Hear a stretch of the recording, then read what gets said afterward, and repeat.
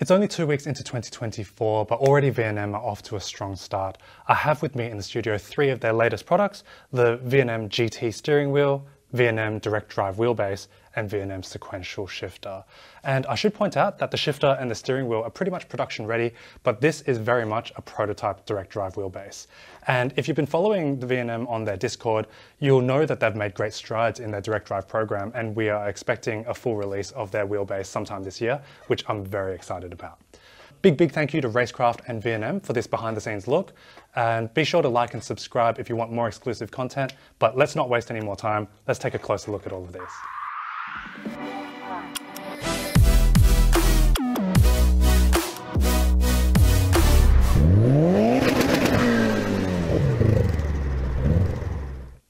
All right, let's start with the VNM Direct Drive Wheelbase. So this might surprise some of you to know that VNM were working on a direct drive wheelbase, but when I joined their Discord nearly 3 years ago, they were very involved in the homebrew scene. So they were developing encoders, PCBs, and software to help people drive their own DIY direct drive projects. So it was no surprise that they started to trickle out their developments with their own DD program. And not too long ago, they posted this particular prototype on their Facebook page. And I want to put it out there, I won't have a chance to drive this for the scope of this video because I'm actually moving the studio tomorrow. But I will be driving the steering wheel and the shifter.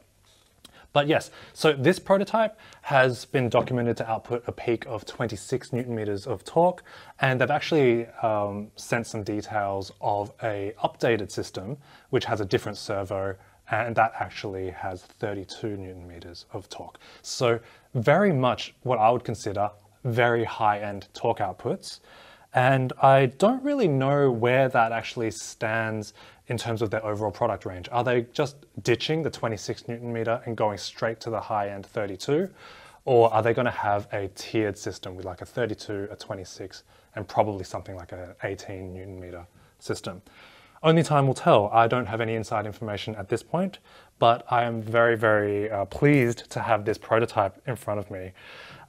There's definitely a couple of things that we can look at, keeping in mind this is a prototype, so a lot is probably going to change from this to what you can actually buy and put into your rig probably in a few months' time. But we can see, first of all, the design. It has a round shape with these ribs on the side. I really like it. It sets it aside from the competitors.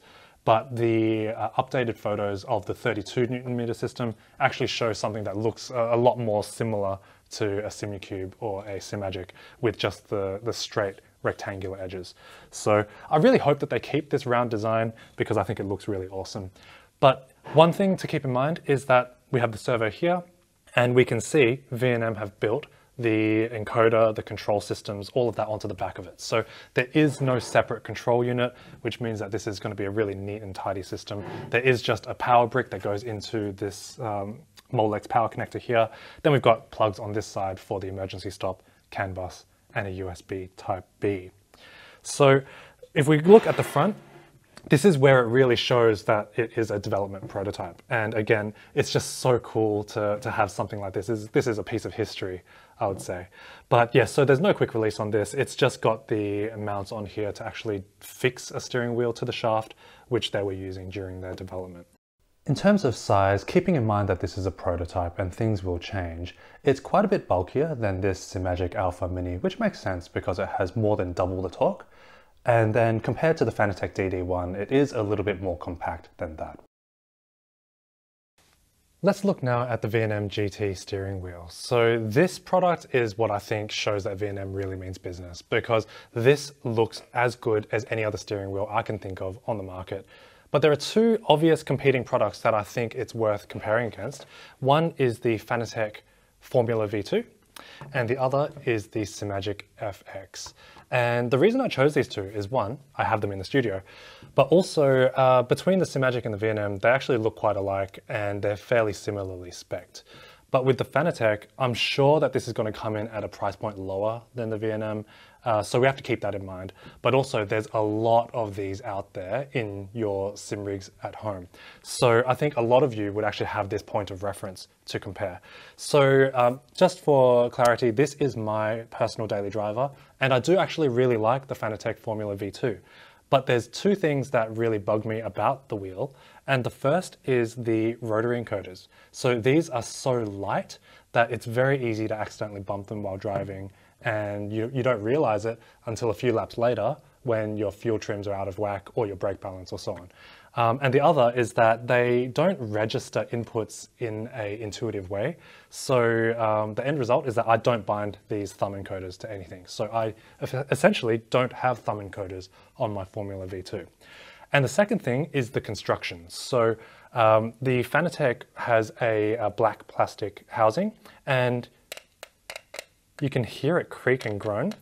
And you can also hear the creaking and groaning as you drive as well. So that kind of just takes you a bit out of the immersion. Now, if we actually look at these two steering wheels, they're a lot more solid. You can feel that straight away when you're driving. So that's a really, really big plus. And another thing is that these encoders have a very positive touch. I just wanted you to hear that click, and there are only one pair of thumb encoders here, whereas you have two pairs on the Simagic FX. That being said, if you count the number of funky switches encoders on the VNM, you actually end up with the same number of rotary inputs as on the Simagic. So those two are about the same. Another thing I wanted to point out is that both the Fanatec and the Simagic have gone for an open bottom steering wheel design, whereas VNM have gone for the closed bottom, which I really much prefer, because having closed bottom just gives you more stiffness in the steering wheel. And admittedly, Simagic do a pretty good job. The FX steering wheel is really stiff, and I will put a review eventually on my channel. But the Fanatec in particular does have some flex in the handles as well. So definitely usable. It is still my daily driver and I still like it, but it does have flaws that I think do need to be discussed. Anyway, so with the VNM, let's talk about the buttons. So they are RGB backlit just like the Simagic, but there's a couple of key differences. So one, if you have a listen, they have quite a long travel in the button push, whereas the Simagic has a very, very short amount of travel. I don't think one is better than the other. It's really personal preference, and I don't think the button travel is going to be the deal breaker whether you choose one or the other. But that was something interesting that I observed. Another thing is that at the moment, the RGB LEDs are set to rainbow, so they're just cycling through colors as we speak. With the Simagic, I was able to individually assign colors per button, which I haven't seen an option for in the VNM software, but no doubt VNM are working on that and will implement that soon. But yeah, ultimately, I drove with this for a little bit and I have zero complaints about it. The button and the encoder placements are really ergonomic and the wheel worked flawlessly. What I'm going to do, I'm going to take it off my stand here, and I'm actually going to unplug the USB cable. So the RGBs are going to switch off. There we go. So that's how it looks. Now let's go ahead and have a look at the back. So the USB connector at the bottom is the exact same connector you get on the VNM pedal control box, and I really, really like it. It has a really positive push. You know when you've got it connected, and then of course the screw collar means it's not going to go anywhere when you're driving. There is a USB-C port here. Don't quote me on this. I'm guessing they have the same functionality, but of course you'll only want to use the screw collar secured USB connection when you're actually driving. There is a button on the back here. I think this is for wireless pairing. I know that the steering wheel does have wireless functionality with the VNM Direct Drive Wheelbases. I don't know anything more about the protocol there. At the moment, there is a Simagic quick release mounted to the back of this, but in the base of the steering wheel, there is actually a PCB with a little pin connector for a plug that goes through the QRs. So VNM have opened up the possibility of running power and or data through the steering column, which I'm interested to see how they implement that. I don't have any information about that just yet. Now, there's a couple of things to keep in mind. This integrated hub spacer is part of the body, so there's actually no separate bolts connecting this hub extender to the body, so nice and clean. And at the moment I have the Simagic QR connected via 4 bolts because I couldn't fit bolts here on the sides because the shifters were getting in the way. No complaints about that. This is not a unique issue to the VNM wheel. I know that a lot of other wheels do experience that, and 4 bolts I think is plenty for mounting.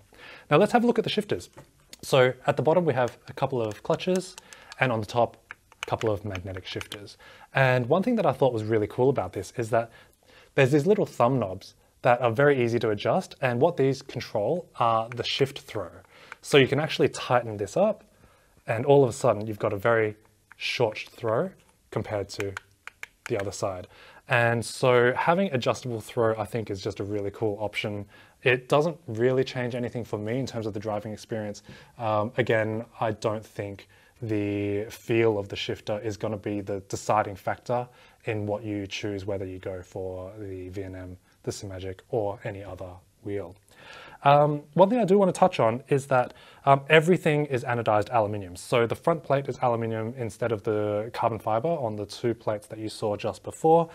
And if we have a look at the back, the shift paddles themselves also anodized aluminium, and they actually have slotted mounting holes, so you can actually control how far in or out you mount them. And I think carbon fiber is one of those things that just gets overused in the sim racing world. I, for one, am fine with black anodized aluminium. I know that a few years ago, Fanatec had some QC issues with their carbon fiber paddles, where the paddles themselves would actually sort of rip and bend, and you'll never get that with these aluminium paddles. So that's a big plus for me, and I definitely did enjoy using this steering wheel. I don't have any pricing information for you guys at the moment, but knowing VNM, I reckon it's going to be at a pretty good price point, and I think it's definitely worth a look. So stay tuned. This is a really exciting product from VNM.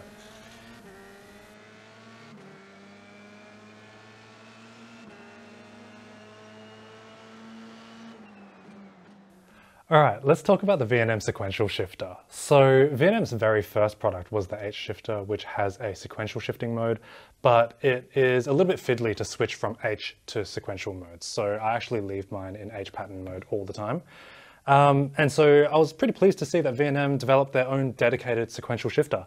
And they released a unboxing video as well as a look at the internals not that long ago, and I'll link that up here. Have a look at that. Now, I'm not going to be doing a teardown because I'm not that mechanically minded, and I don't want to take apart something that I can't put back together. But yes, I drove with this for a couple of hours and I have 0 complaints with it at all. It's very simple. There's really not much that I ask for from a sequential shifter. It has an upshift, a downshift, a neutral release, and it has a adjustment bolt here for the shift tension. And that's all it really needs to do. It's a little bit noisy, as I think all sequential shifters are on the market, but yeah, the shift action is really positive. You get a really nice click when you engage a gear. It does have an RGB emblem on the front, which out of the box just cycles through the colors. There's a couple of different patterns that you can choose when you use the VNM config app, which is completely optional because this thing just works straight out of the box. You don't need any drivers or anything like that at all. I'm going to unplug the USB, so the RGB is going to switch off there. Let's have a look at the back. So we can see that there's actually 2 USB-C ports, so one of them would be for diagnostics, one is for connecting to your PC. There's a little reset button up the top as well, which I haven't needed to use so far. Now, in terms of the construction, it's all anodized aluminium, and VNM are really showing that they can get their fit and their tolerances really good because everything's just really nice and tight, and I really like that. Now let's talk about mounting. So at the moment I have these red plates which come in the box, and these are mounted to the bottom, and that allows me to just sit that on top of the aluminium profile shifter mount that I have and bolt that straight down. Super solid, no complaints, really nice and simple. If you don't have a aluminium profile shifter arm, or if you have like a shifter mount plate instead, then there are 10 threaded holes on the base of the shifter. These are all M5, and between all 10 of them, you're bound to find a combination that matches the pre-drilling of your shifter mount. One thing that I will say though is that with the M5 threading, when I mounted these plates onto them, one of them spun through really, really easily, and the other three were just catching a little bit. And I think what's happening is the black anodized finish is just getting in the way of the threads just a little bit, not enough to stop the bolts screwing in at all, but enough to feel the difference between some of the holes. So if there's any room for improvement from VNM, I would probably say possibly to remachine the M5 thread holes, just to make sure that the surface finish doesn't actually get in the way of you mounting it at home. But yeah, that pretty much sums up my thoughts on the sequential shifter. It was a pretty short one because it's a simple product that works well, and I think there's not really much else to say about that. As I spend more time with it, I may possibly put out a full review, but I don't know that there's really a lot more to be said about it. It's a very solid build, it works really well. It's exactly what I asked for in a sequential shifter.